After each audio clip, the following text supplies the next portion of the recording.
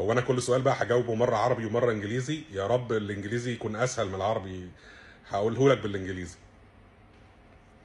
It doesn't really matter what major you choose. The companies want somebody who can do the job, not somebody who has a certificate that says he can do the job but he cannot. Let's say, for example, you studied AI, but you were not really that good in AI. When you go and apply for a job, they will interview before they see the certificate. So if you didn't pass the interview, you will not get accepted. So the certificate doesn't mean anything. And let's say, for example, you also choose an AI, but you were not good in AI, and during your AI studies, you got cybersecurity courses, and you were very good at it. When you apply for a cybersecurity job, they will interview you, and then you will get accepted because the interview was very good. After you get accepted, they will ask you for the certificate. They will find that the certificate is AI, not cybersecurity.